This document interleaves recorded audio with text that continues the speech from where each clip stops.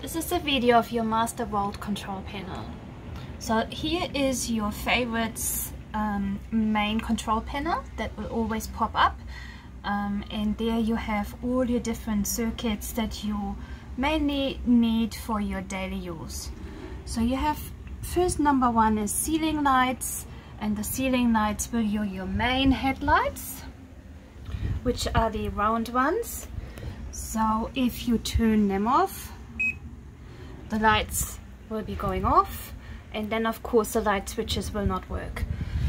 So you can either cut the circuit to cut all your lights at once, or you use your light switches for this.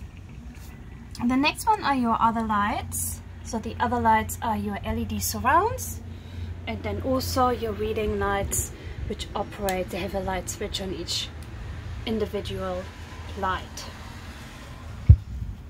The next circuit is your range hood and oven. So the range hood and oven needs to be on for your gas detector. The gas detector is wired to that circuit. Your gas detector is located underneath your seating. So always make sure that you leave that circuit on. Your range hood and oven also does the igniter and your range hood. Next is the water pump. That needs to be on if you want to run water. Entertainment does the TV and radio. Then you have the accessories, which are your USB charging points. You will have two right here. They are now off. So if I turn them on, then you will see a blue light coming out of the charging points. And they're also more located on either side of the bed, over here, and on the other side of the bed. So if you do want to charge your phones, then you have to make sure that that circuit is live. Next are the drawer locks. So your drawer locks in the landmark lock automatically when you drive and unlock automatically when you are cutting the engine. So you can also manually lock them by activating the drawer locks. That is only a feature for the landmark.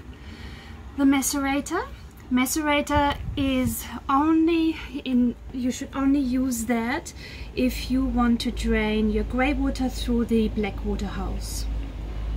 So the black water would need to be drained first, then you push this button. Macerator, it really is an opening of the valve and not so much macerating.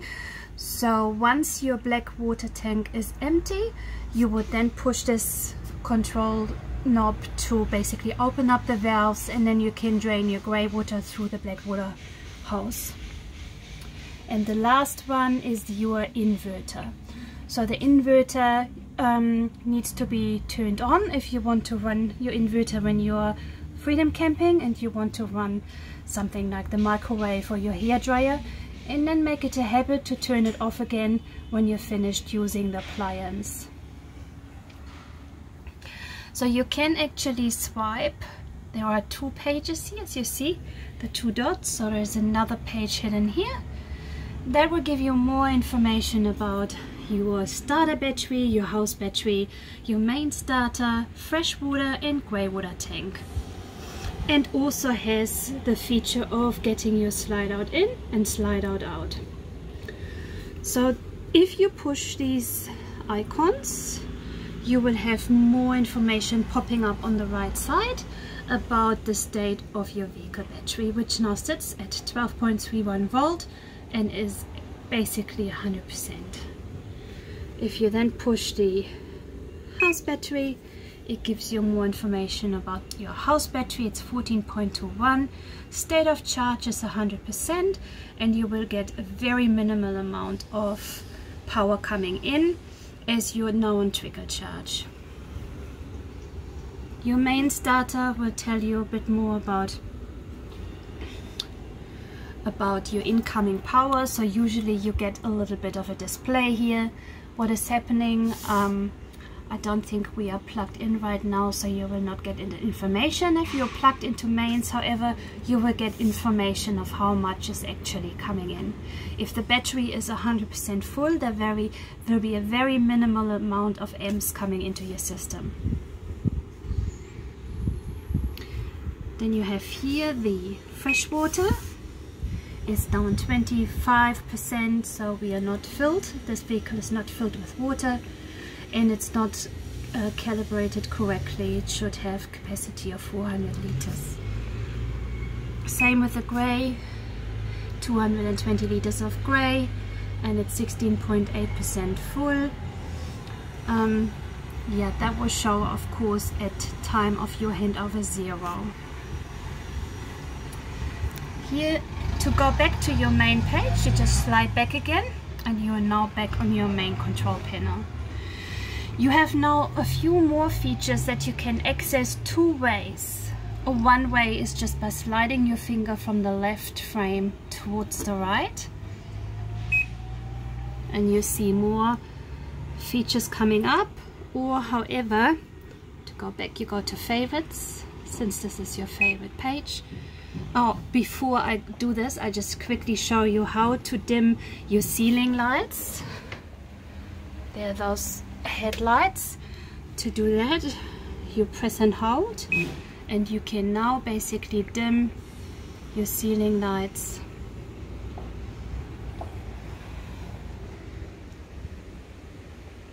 All the way down, all the way up.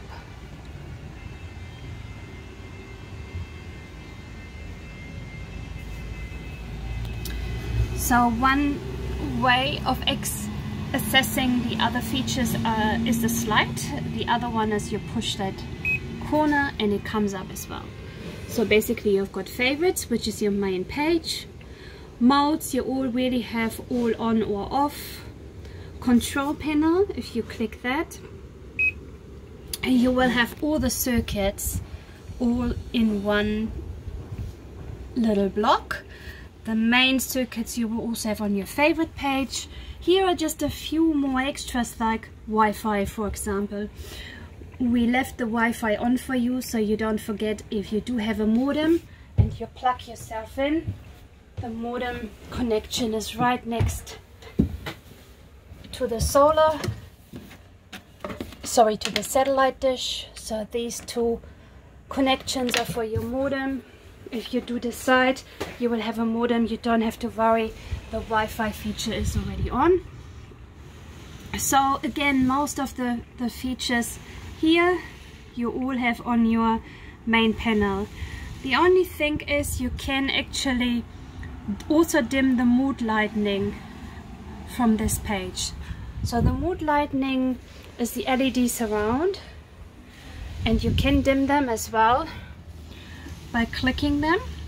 Mood lighting, it comes up here, then you press and hold, and now you can also dim the mood lighting.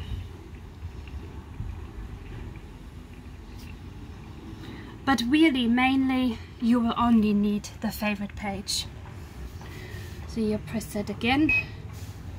You have then monitoring, so you will have all your main information that you usually need on one page. You've got the state of your vehicle battery, state of your mains data, inverter data, grey tank, freshwater tank, and your house battery. So everything is basically on one panel. Then you have here inverter charger. So if you run your inverter, then this would be an interesting page to open. You will know exactly how much will be coming out of the solar to go into your charging unit, and how much is actually diverted from the charger to power your appliance that you're running, and how much is going to feed your house battery. So you are at all stages completely in control. You know the state of your battery, you know how much goes into your battery and how much you're using actually to power your appliances, and you also know how much solar will be going into your charger.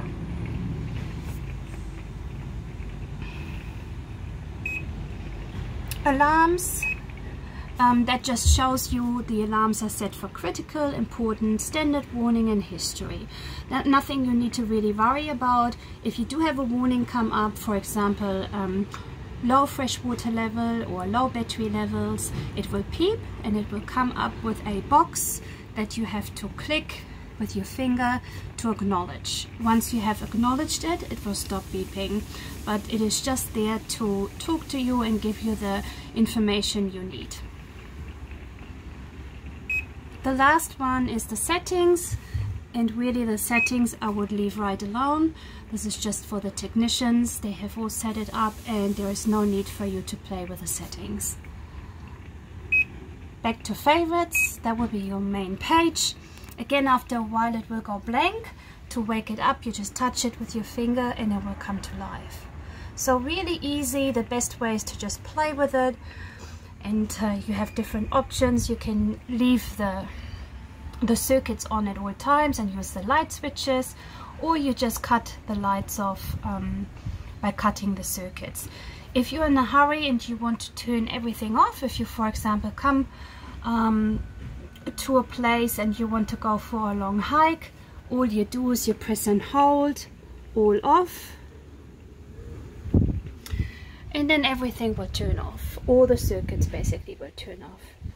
They will not, however, come back on by itself, so you just then have to click the circuits when you come back, the ones you want back on.